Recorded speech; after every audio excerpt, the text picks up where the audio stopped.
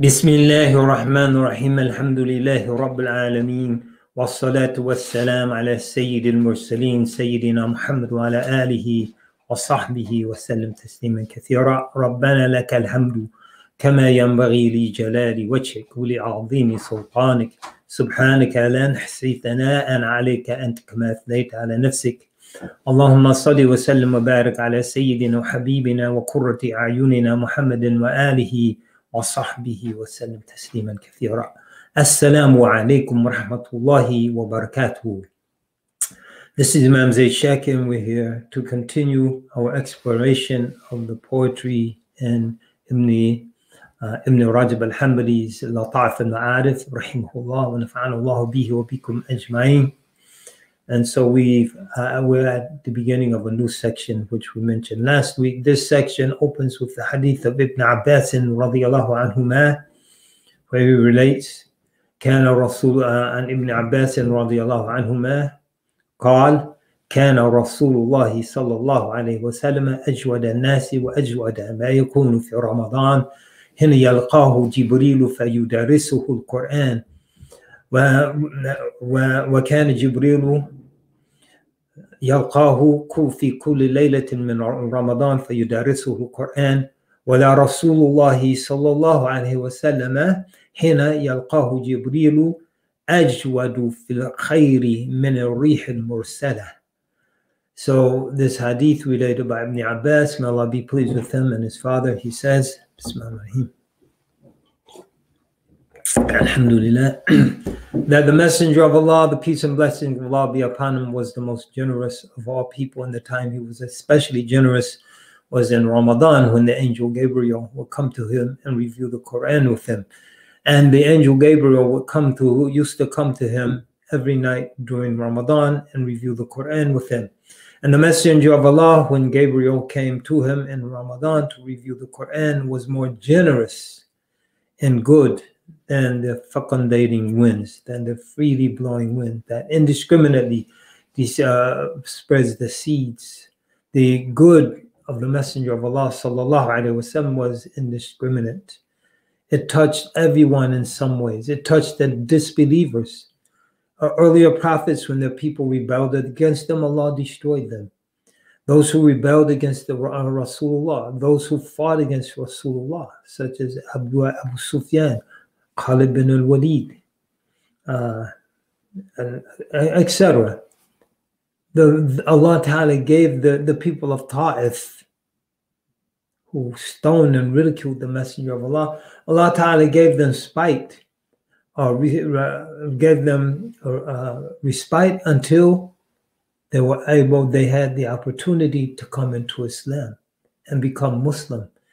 And the Messenger of Allah sallallahu alaihi wasallam, as opposed to inviting the wrath of Allah upon them, he would pray for them.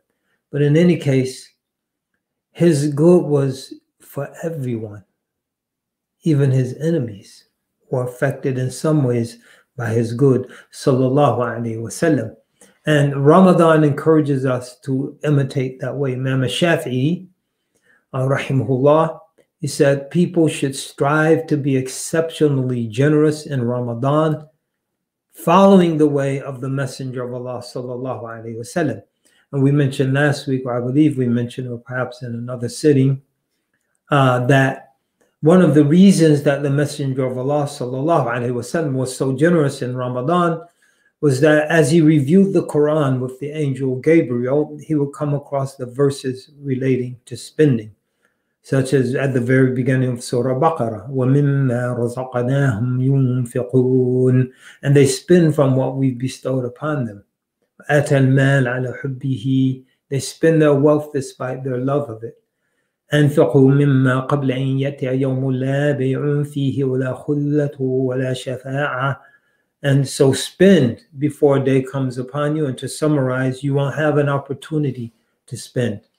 So, brothers and sisters, this is the way of Rasulullah. So he opens this chapter, and then he has several verses of poetry that reinforce that meaning. One of them is a very beautiful couplet that's said after a poet was praised the generosity of a king. So this poet wrote some verses to praise the generosity of the king. So many of the kings and princes, they had the court poet. So it would be like the state poet and poet laureate in our days, or the city's poet laureate. In any case, he praised the king, and the king gave him a prize, a gift of money. And he did it for the money. So he knew, it's like you go to someone's house, you know you're going to get fed. So you can't get your dinner together, you're running late, and you just happen to visit these most generous folks. You know you're going to get fed. So he knew if he lavished poetic praise upon this particular king, he was going to get some money. And so he recited the poetry, and then the king gave him some money, and then he went and he gave it all away in charity. Then he wrote the following couplet. He says, لمست بكفي كفه أبتغي الغنى ولم أدري أن الجود من كفه يعدي. So he said that I placed my hand in his hand, seeking wealth. And I didn't realize that the good of his hand was contagious. La ilaha illallah. I didn't realize the good of his hand was contagious. And so what's the upshot of this, brothers and sisters? The good of the Messenger of Allah sallallahu alaihi wasallam, ajwad an-nasi, the most generous of all people, is contagious, and it spreads to us as his followers. So we are an ummah of charity. We are an ummah of spending. We are an ummah of lending financial and material support to others. This is our way. Allahumma salli ala Sayyidina Muhammad wa ala alihi wa sahbihi wa sallam tasliman kathira. One of the Sufis said, we'll translate what he said in the interest of time.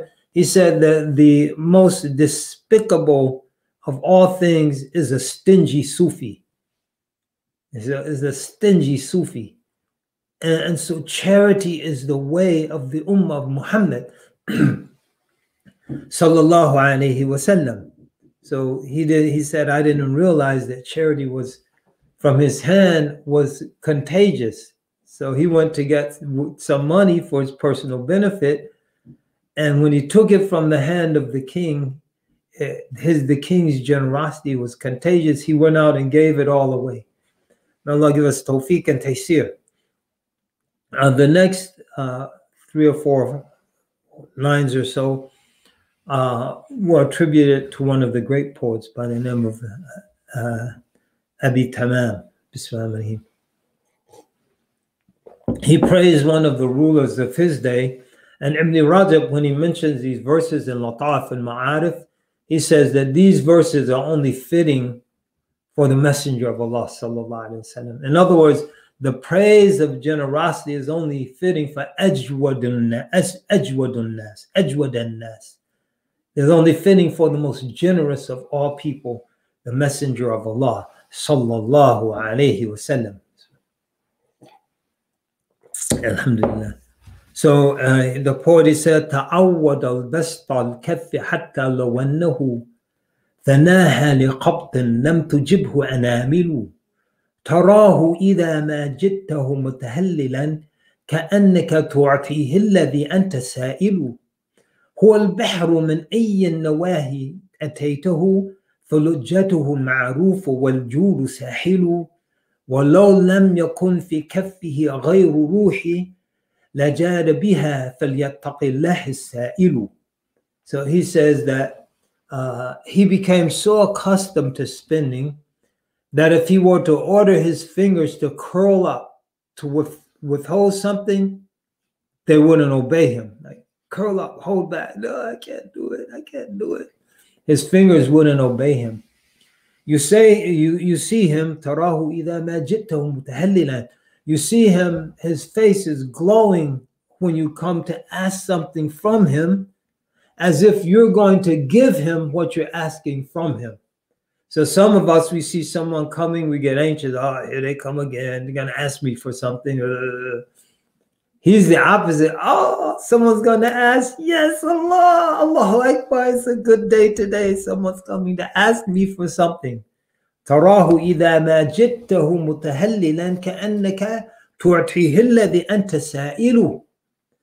He's an ocean from any direction you approach him. His depths are generosity and his shores are goodness. Allahu Akbar. This is beautiful poetry.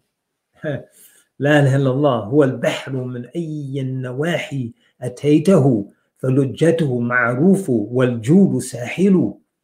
So he's in his depths, he's an ocean whose depths are generosity and whose shores are goodness. ولو لم يكن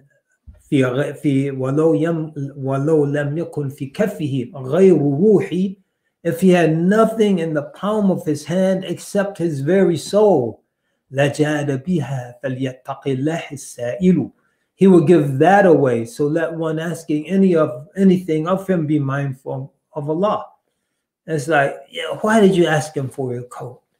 That's a nice coat. Oh, you like it? Bismillah.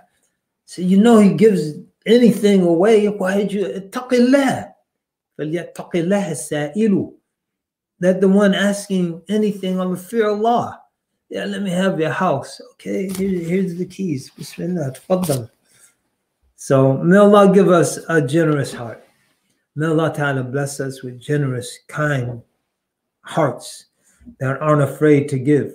When the Messenger of Allah sallallahu alaihi wasallam on the day of Hunayn, Yawmi Hunayn, there was a man from the recently converted people. His name was al-Aqra bin Habis. And the Prophet sallallahu alaihi wasallam, he gave him a valley full of livestock, full of goats and sheep and cattle, a valley full.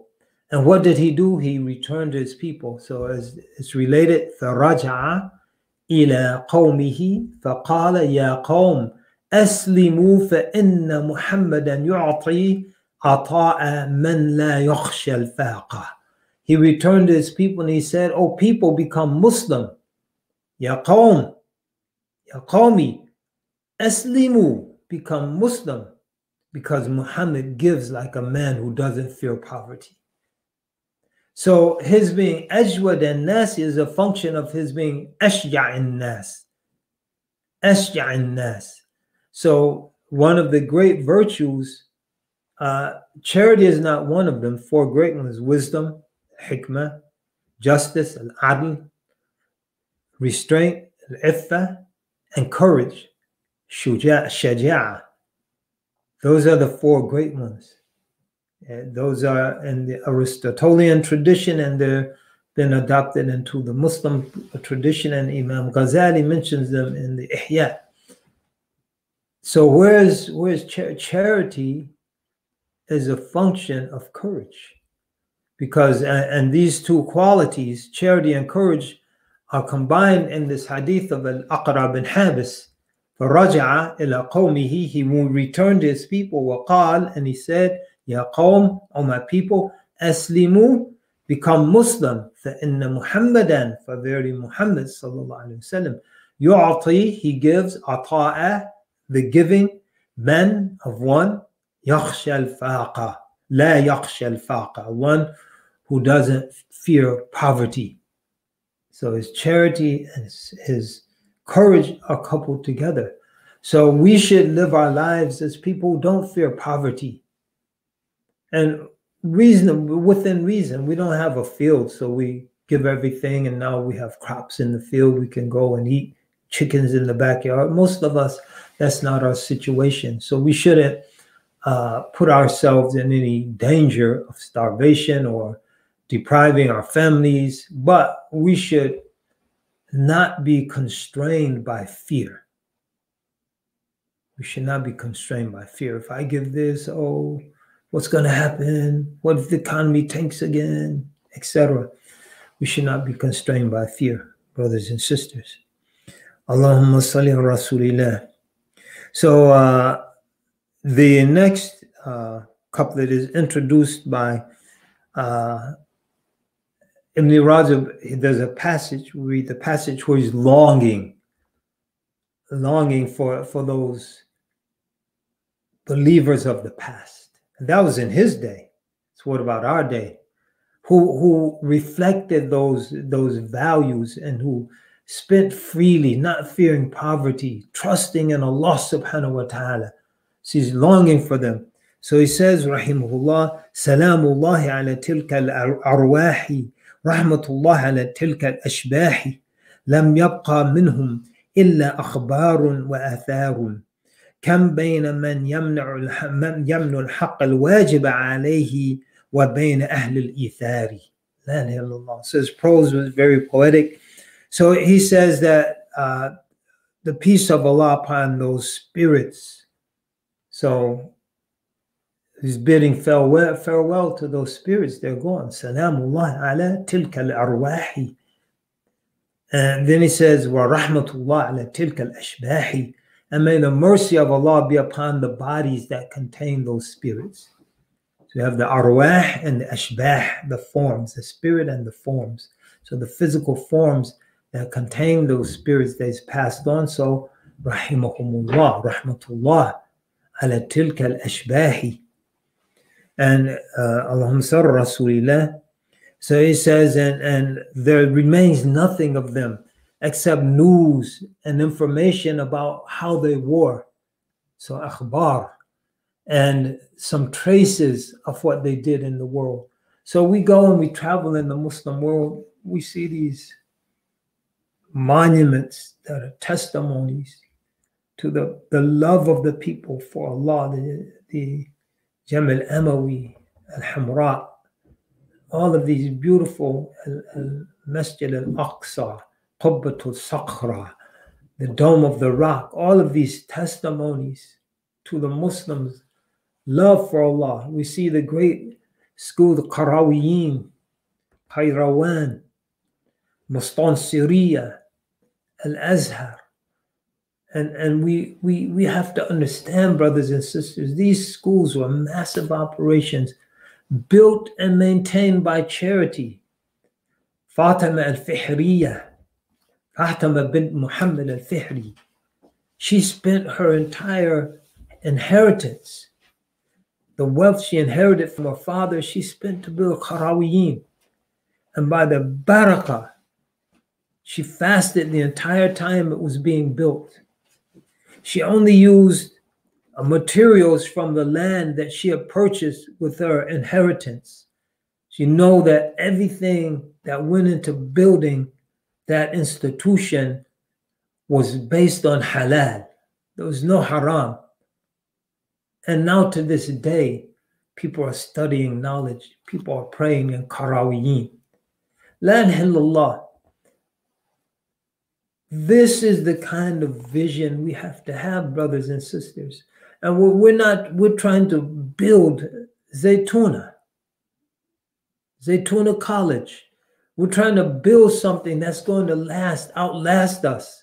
We're trying to establish an endowment, such as the endowment established by Fatima bint Muhammad al-Fihri, or Fatima al-Fihriya, so that those who come after us can point to what we did. And it's nothing in comparison to what they did, but it's something that they can point to. Let me focus my camera 1 second. I went out of focus. It's a simple operation.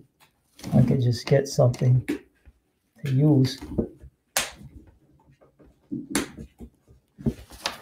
Sorry about that. Apologies.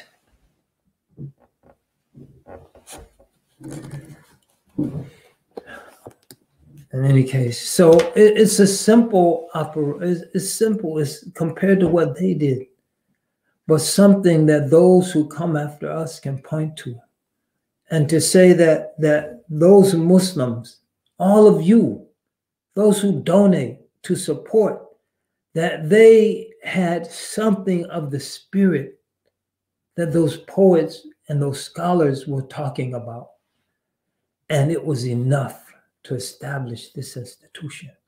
La ilaha illallah. Allah is Rahim, Allah is merciful, brothers and sisters. So he says that, so there's nothing remains of them except the news of how they wore and what they did, and the evidences of that. And we say, you see these monuments, you see these institutions. Those are the athar that point to them and indicate who they were and what they did. So one of the poets said, he mentions after that, لا تعرضن لذكرنا في ذكرهم ليس صحيح إذا مشى كالمقعد. That don't allow our remembrance to lead you to neglect their remembrance. Though the sound one who walks is not the one who is sitting. And so sometimes we don't take the opportunity to fully appreciate what those who came before us have done, because we're so obsessed about those of lesser stature. Let us never forget the Salaf of this ummah. Let us never forget the great legal minds who established the foundations of the legal systems that gave an anchorage to our civilization. Let us never forget the great spiritual sages who really showed us what it means to be human, what it means to look beyond the interest and the well-being of this physical body, and to look at these ashbah, to use the phraseology we just introduced, and to look at the arwah, to look at the spirits inhabiting these physical bodies, because that's what makes us human. When that spirit is withdrawn, then our reality is revealed. What is our reality without the spirit? What is our physical reality? The atheists, they'll say, oh, we're just molecules, atom, take that spirit away, and we're just a bag of pus and feces and blood and urine. That's mucus. And then what does it smell like? Why didn't it smell like that when the spirit was inhabiting the body?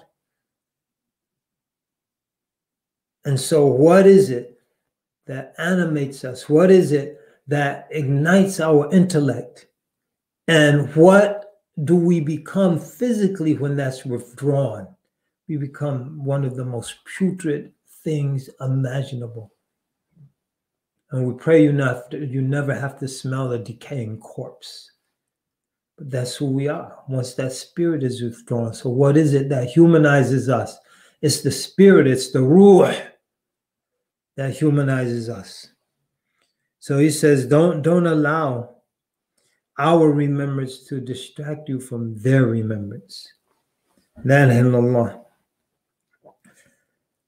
Allah. Then this section, so we mentioned generosity and al-jud wa tilawatul Quran, and reciting the Quran. So one of the poets, he says, man al-Qur'anu biwa'dihi wa wa'idihi muqal al-uyuni bilayliha la tahja'u fahimu min al-malik al-azim kalamahu fahman tudillu lahu al-riqabu wa takhda'u. So he said the Quran with its promises and its threats prevents the pupils of the eyes from sleeping at night. And they understand during those precious, special hours in the still of the night when it's quiet and one is standing up and communing with one's Lord. They understand during those times from the great mighty king his speech, and understanding that causes their necks to bow in humility and obedience. So that is, brothers and sisters, it is humbling. It is humbling. The truth of this deen is humbling. The truth of our Lord conveyed through his speech in the Quran is humbling. That just think about it. During this month of Ramadan, the month of the Quran, that we are communing directly with our Lord through the worlds, that the creator of the heavens and the earth, the one who has existed before his order to bring it all into existence was issued, has sent a timeless message embodied embodying his timeless speech to us, and we're reading it today. We're reading it, we're listening to it at nights in Taraweeh. We're reading it during the daytime as we try to read our juz, or hizb, or however much we read from the Quran. That we are in direct communication with the Lord of the worlds. That's humbling, brothers and sisters, and that he chose us. He didn't choose everyone. إن إبراهيم كان أمة إن إبراهيم كان أمة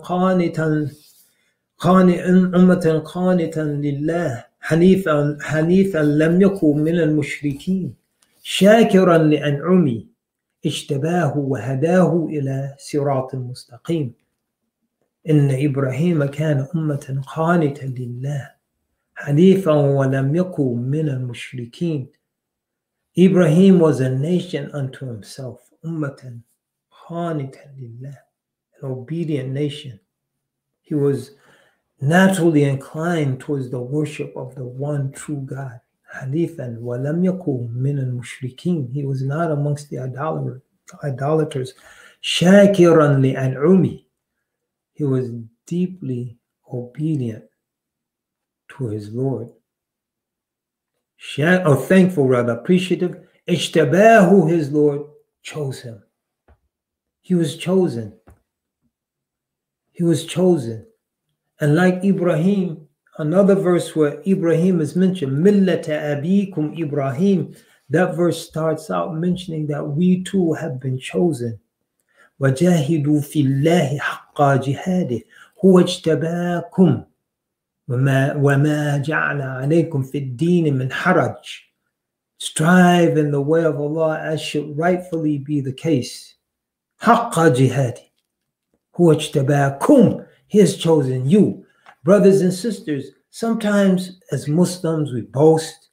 There are 2 billion Muslims, 1.8 billion Muslims. Takbir Allahu Akbar. And that's wonderful to know there's that many Muslims on the face of the earth. But guess what? There are 9 billion people. There are 9 billion people. So even though Islam might be one of the largest religions, still the Muslims, in relation to those people who aren't Muslim, are a relatively small minority. 2 billion out of 9 billion. Which means what? It means everyone hasn't been chosen for this great, great honor. Everyone has not been chosen for this great, great honor, but you've been chosen, brothers and sisters. You have been chosen, my brothers and my sisters, for this great, great, great honor. Ijtabakum. And Allah has made no difficulty for us in the religion. وَمَا جَعَلَ عَلَيْكُمْ فِي الدِّينِ مِنْ حَرَجٍ مِلَّةَ أَبِيكُمْ إِبْرَاهِيمَ. This is the way of your forefather Abraham. La ilaha illallah. So this is an honor. Ijtabakum. May Allah give us tawfiq, and may Allah bless us to really appreciate this honor. And one way we appreciate it is staying in touch with our Lord, staying in touch with the Quran, staying in touch with the Quran, losing sleep because of the Quran, losing sleep because of it, as the poet mentioned, and being humbled by it. It's humbling. Like, out of all of those 9 billion people, Allah subhanahu wa ta'ala has chosen us. The majority haven't been chosen. He's chosen you. May Allah give us tawfiq and taysir and qabool. La ilaha illallah. But when we read the Quran, it's incumbent upon us to act upon it, to act upon its guidance. It's not entertainment. We don't read the Quran to be entertained. We read the Quran to be strengthened. We read the Quran to be inspired. We read the Quran to be guided. We read the Quran to be helped and assisted. That's why we read the Quran, brothers and sisters. And if we read it and we don't act upon it, we don't act upon its guidance, We're not reflective of its light. We're not following its injunctions. We're not avoiding those things it enjoins upon us to avoid. And we're not implementing those things it commands us to implement. Then the Quran will be a witness and a proof against us Yawm al-Qiyamah, and not for us. On the day of resurrection, the Quran will be a witness against us and not for us. Never forget that, brothers and sisters. Never, ever, ever forget that. So one of the poets, he said, وَيْلٌ لِمَنْ شُفَعَاؤُهُ خُسَمَاؤُهُ وَالصُّورُ فِي يَوْمِ الْقِيَامَةِ يُنْفَخُ. He says, woe to one whose intercessors, those who should be intercessing on his or her behalf, are the ones arguing against them.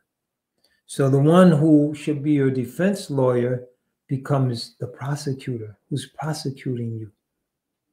وَيْلٌ لِمَنْ شُفَعَاؤُهُ خُسَمَاؤُهُ. While all the while the horn, the trumpet, the great horn is being blown on the day of resurrection. La ilaha illallah. May Allah Ta'ala give us tawfiq and taysir and qabul in our affair, and bless us to be mindful and respectful and to appreciate the blessing of the Quran. La taqul alif lam mim harf. Don't say alif lam mim is a single letter. ولكن ألف حرف ولام حرف وميم حرف والحسنات بعشر أمثالها. Rather say alif is an individual letter, and lam is an individual letter, and mim is an individual letter, and good deeds are multiplied 10 times over. And in Ramadan, they're multiplied 700 times over. La ilaha illallah. May Allah bless all of us. Barakallah. So, act on the Quran. Act on the Quran.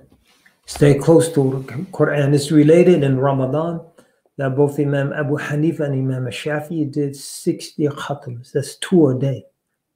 Read the entirety of the Quran twice a day, every day in Ramadan. That was the himmah. Some people, oh, that's impossible. Anyone who is familiar with the Quran knows that's extremely doable. But it takes focus and it takes himmah. It takes a strong spiritual drive. May Allah give us something of what those great Imams, may Allah's mercy be upon them, what they possessed. So we can make it through once during Ramadan or twice. May Allah give us something of what they possessed. Some person might ask that you shouldn't read the Quran in less than 10 days under normal circumstances. But there are exceptions. And 2 of those exceptions are sharf al-zaman or sharf al-makan, the virtue of the place. So if you're in Mecca, and your deeds are multiplied 100 times over your prayer, and your righteous deed, and your Quran, and your awrad and afkar, what do? You take advantage. If you have an opportunity to do a khatam in one day, you do it. You take advantage to garner all of that hasanat, all of that good into your account. And Ramadan, it's a special time. The deeds are multiplied. So again, if you can read the Quran every 2 or 3 days during this month, then do so. But think of the ajr. Every letter is 700 during this time. Alif, not alif lam mim. Alif alone is a single letter. Multiply 700 times over. How many letters in the Quran? So what if you did 3 or 4 khatams? What if you were a Shafi'i or an Abu Hanifa? How much good would you gain? Brothers and sisters, these are the secrets that led them to change the world. the spiritual strength, it wasn't the strength of their armies. It was the strength of their spirits and their souls that moved mountains. They couldn't physically move mountains, but spiritually, they could crush mountains. And that strength of spirit came from their attachment to the Quran, came to their humility before their Lord. That's where it came from. That's the key that unlocks the secret to the power that they possess. May Allah give us a fraction of it, as we said. La ilaha illallah. So the Quran is a great means for us to connect. We'll conclude this. Concluding is a fairly lengthy poem to conclude this section before beginning a section on the middle days of Ramadan. Bismillahirrahmanirrahim. So now we're past the beginning. We're moving up on the second week, completing the second week and entering into the third. So now we're in it, as they say. And once you get past halfway, what does that mean? It means that Ramadan is beginning its exit. And so, brothers and sisters, double down in exhorting yourself. Double down in your prayers. Double down in your Quran. Double down, brothers and sisters. Now's the opportunity. So he concludes by saying, quoting a poet who said, يا نفس فاز الصالحون بالتقى وأبصر الحق وقلبي قد عمي. He said, oh, my soul, يا نفس, the righteous people have gained the victory of God consciousness, and they see the truth, but my heart is blind. وأبصر الحق وقلبي قد عمي. Oh, my heart is blind. يا حسنهم والليل قد جنهم ونورهم يفوق نور الأنجم. Oh, how beautiful they are. And the night has concealed them, but their light has outshone even the light of the stars. So they're standing for prayer during the nights of Ramadan. من قام رمضان إيمانا واحتسابا غفر له ما تقدم من ذنبه. Whoever spends a significant portion of the nights of Ramadan in worship and prayer, standing in prayer, all of their prior sins will be forgiven. La ilaha illallah. La ilaha illallah. Most scholars say those are from their lesser sins. So their lights outshine even the lights of the stars. وَنُورُهُمْ يَفُوقُ نُورَ الْأَنْجُمِ تَرَنَّمُوا بِالذِّكْرِ فِي لَيْلِهِمْ فَعَيْشِهُمْ قَدْ طَابَ بِالتَّرَنُّمِ. So they're singing the remembrance of their Lord during their nights, and their life, their living has become sweet with chanting and singing the Quran. They're chanting the Quran at night. And we have to be a people of Quran, brothers and sisters. We have to be a people of Quran. And that's not some of us, that's most of us. Certainly not all of us, but that's most of us. And when we are a people of the Quran, what are the consequences? عن عمر رضي الله عنه قال رسول الله صلى الله عليه وسلم إن الله يرفع بهذا الكتاب أقواما ويدعو به الآخرين. Umar, may Allah be pleased with him, he relates that the Messenger of Allah, peace and blessings of Allah be upon him, said, verily Allah elevates by means of this book, al-Quran, some people, and by it he debases others. Those who attach themselves to the Quran, those who are reciting the Quran as a people, this is their general quality, one of their general qualities. Those who are implementing the rulings of the Quran, those whose worldview and how they see existence and how they see their place in existence is shaped by the Quran. Those are the people elevated. Inna Allah yarfa'u bihadha al-kitab aqwama. And those who do the opposite, they are the ones who are debased. قلوبهم بالذكر قد تفرقت دموعهم كلؤلؤ منتظم. He said that their hearts have become emptied of everything other than Allah through the remembrance of Allah.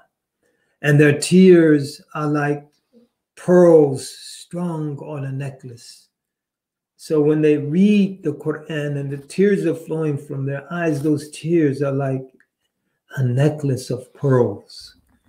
Allah give us tawfiq.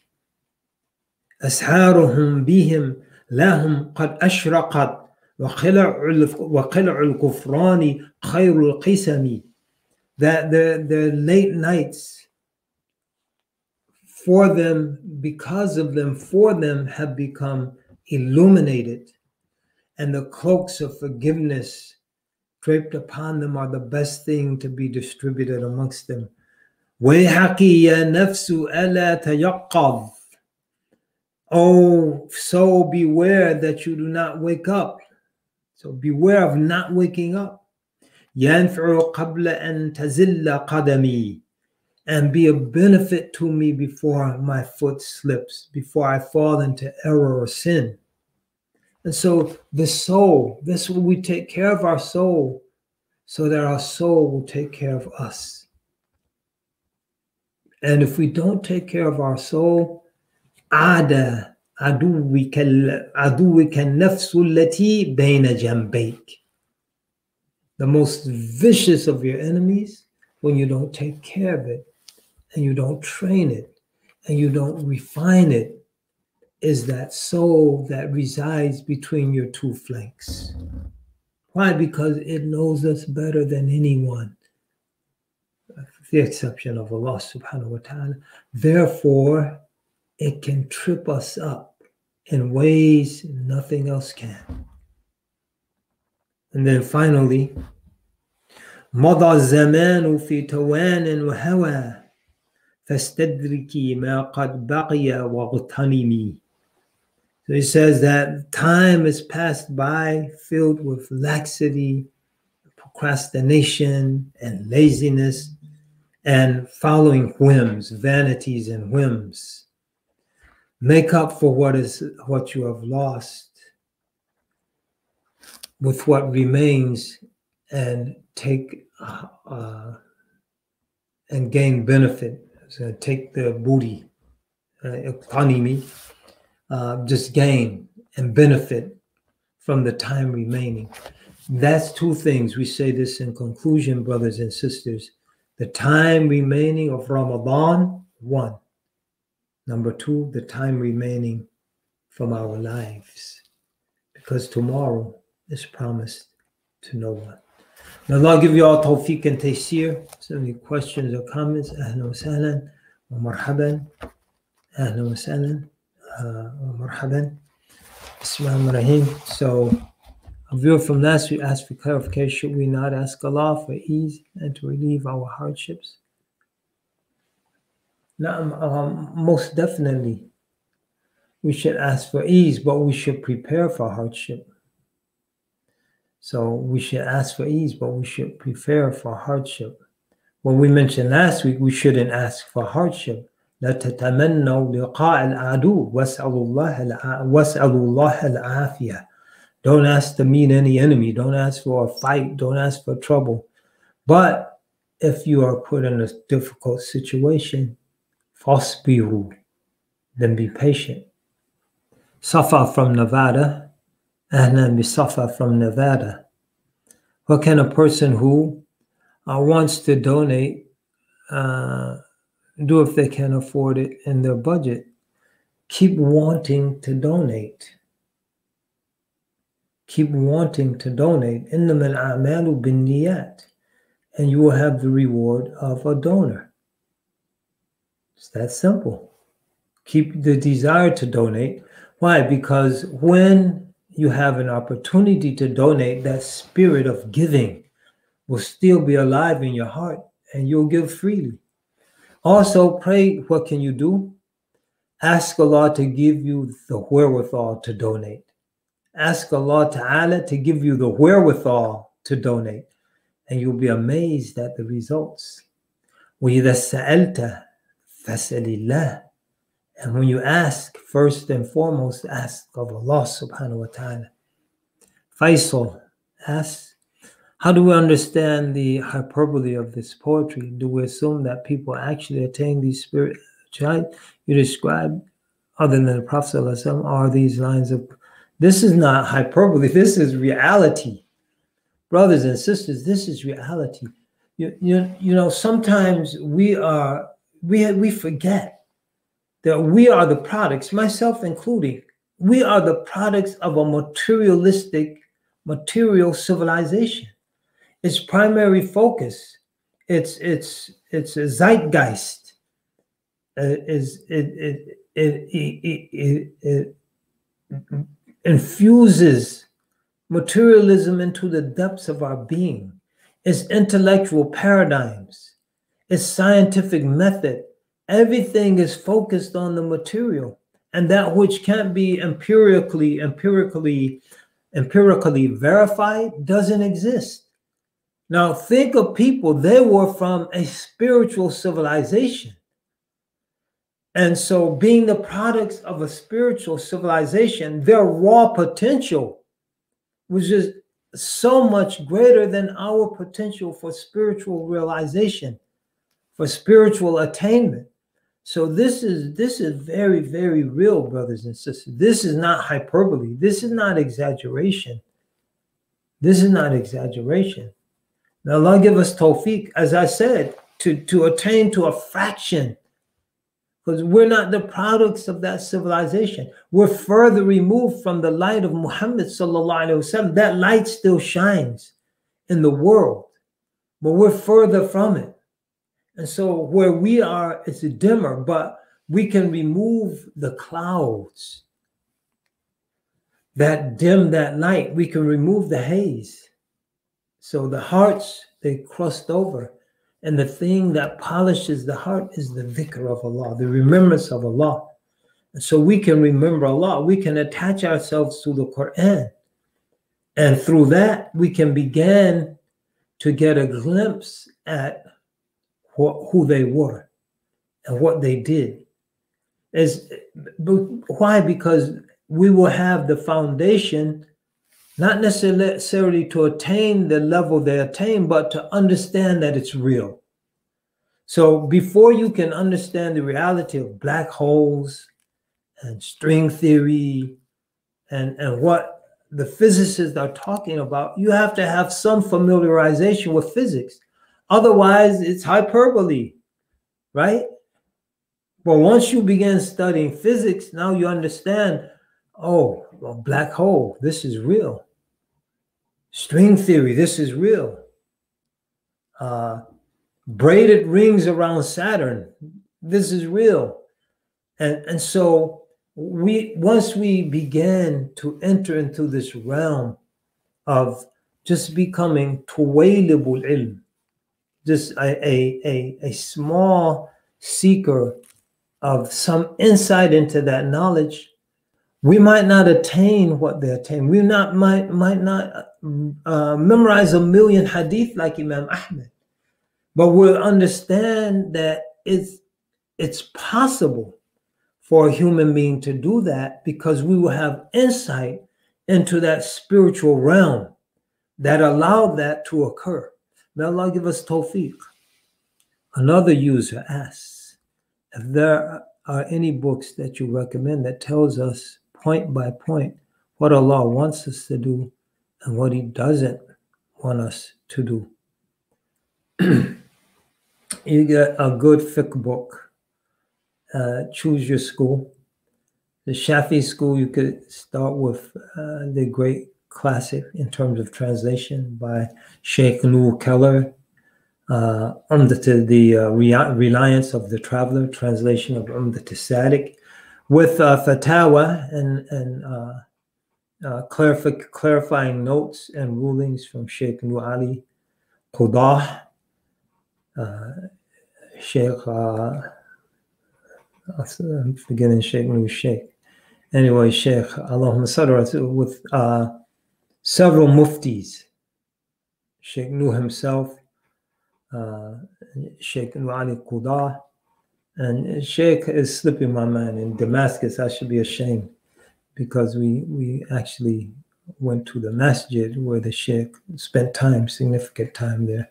In any case, you get a good fiqh book, and then you get a good book that explains the ethical foundation of the religion, such as Riyadh al-Salihin, The Gardens of the Righteous by Imam Nawawi. There's an excellent 3-volume translation and commentary by a group out of South Africa called Muslims at Work. And then you get a good translation of Quran. So Halim's translation is very good. And you just go through those 3 things and you'll have a very, very good idea of what Allah Ta'ala wants you to do.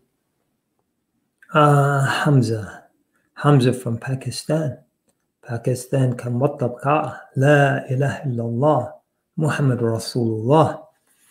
If one wants to recite Quran as well as understanding it through tafsir during Ramadan, how can one divide this limited time?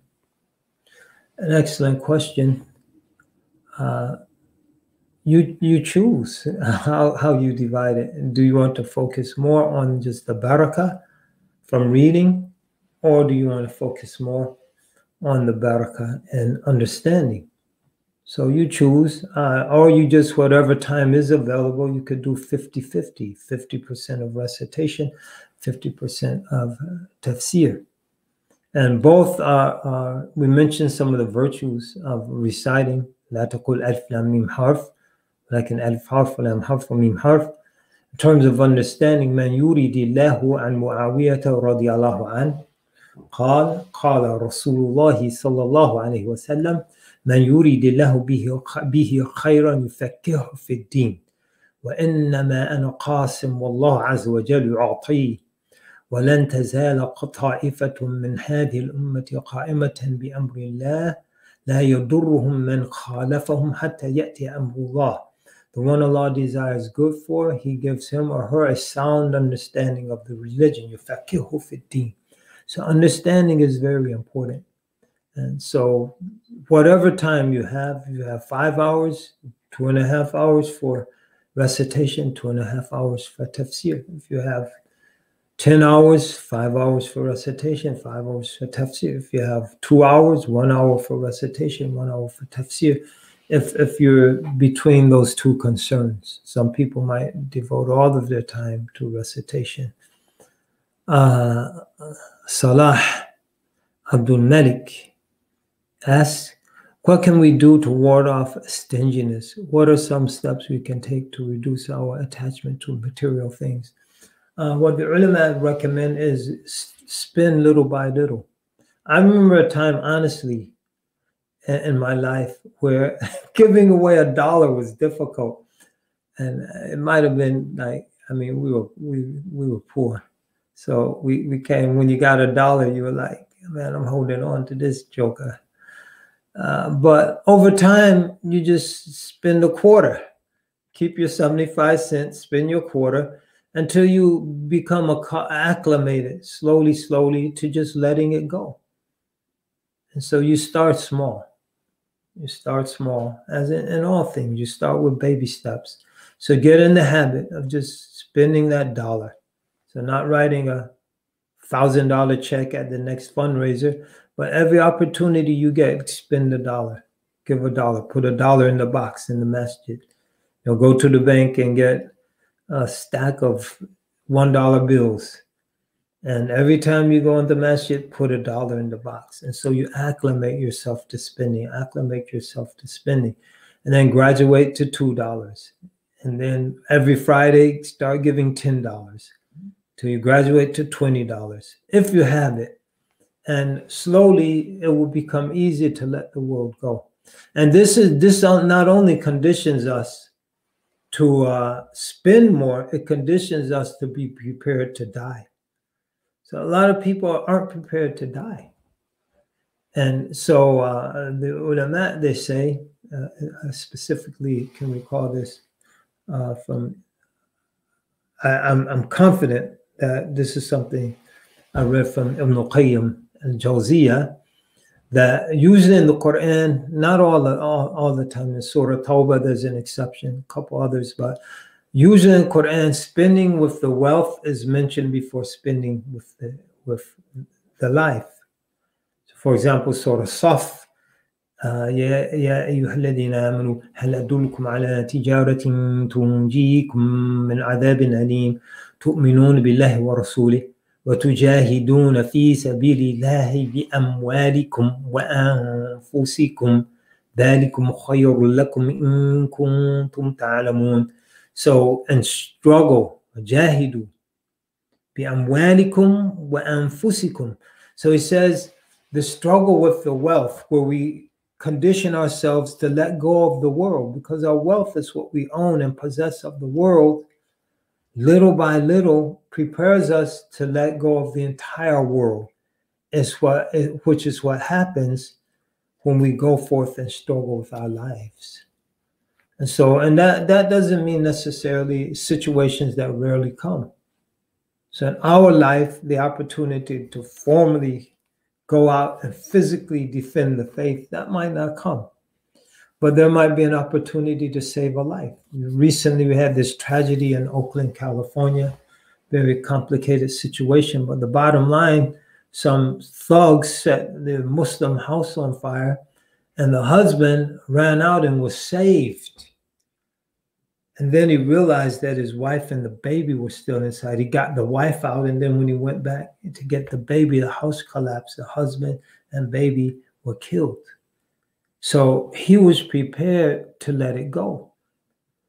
And so spending, let the whole world go. I might have nothing left in this world after I go back into this house, but he rushed back in. And so letting go of it bit by bit conditions us to let all of it go when we're in a situation to let it all go. He was confronted with a situation to let it all go. And so letting it go little by little conditions us for that. Okay, and this has to be the last question, because you guys have to, on the West Coast, they have to break their fast, get ready for Taraweeh. As what is the difference between Western logic and mantiq? Arabic and English, because there are. Okay, I see. If you're referring to Islamic logic, Islamic logic has been divested of any propositions or premises that will lead to conclusions that would negate the power of Allah and reduce everything to pure reason. So that's the best I can do right now, this time of night. So may Allah bless us to, and the Muslim logicians were cognizant of that, of divesting this science, extremely beneficial science, of anything that would lead to conclusions that will run counter to the theological foundations of the religion. Whereas in Western thought, that's not a consideration. So you get into this a realm of pure reason. That's been critiqued by Western philosophers such as Kant and others. So may Allah give you all tawfiq and taysir and qabul. And tomorrow night, we look forward to continuing the journey, inshallah. We pray that this is beneficial for you.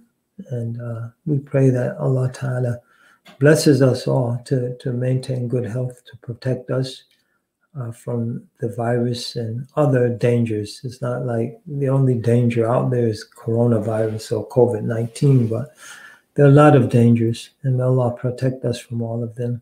May Allah Ta'ala bless you. bless your families.